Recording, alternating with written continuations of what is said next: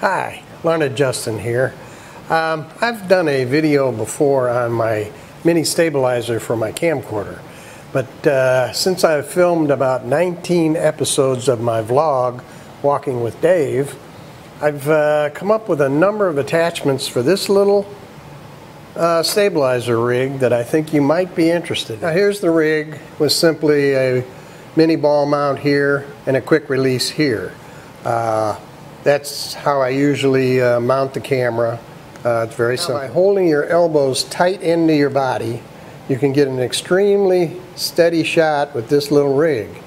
You can pretty much control the camera any way you want. Works very well. If that's not steady enough, you can take these handles off. I built a shoulder rig for it. Simply slips on exactly the same way.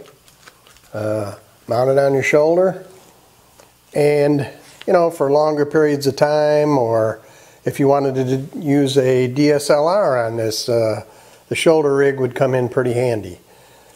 Going back to the handheld configuration, if I need to use a microphone, I have I can put it right here.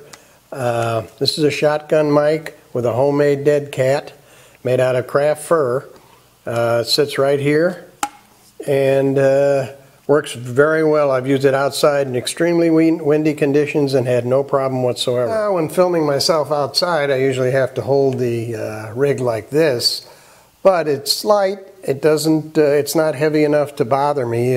Shots aren't that long, so works real well. Although one thing I did run into outside, the glare on the LCD screen is tremendous. So what I did, I took a foam cooler, a can cooler, and cut it down, and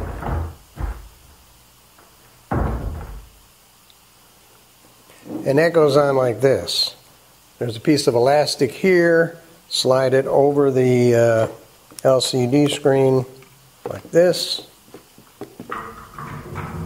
and it's enough of a hood that stops the glare and you can see what you're filming pretty well. I'm probably going to be needing a light for a documentary I'm going to be filming called the MR340, which is a 340-mile canoe race from Kansas City to St. Charles, Missouri.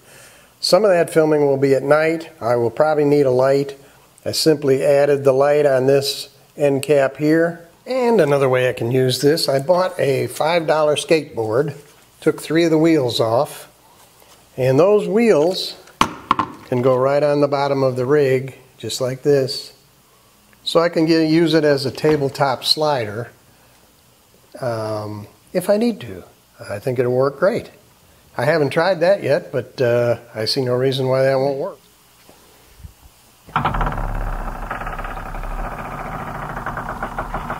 As a finishing touch, I added a SEMA quick release plate right here so I can mount the entire rig on a tripod if I need to and release it quickly. So that's my mini rig. What in the heck? I don't know what he's doing.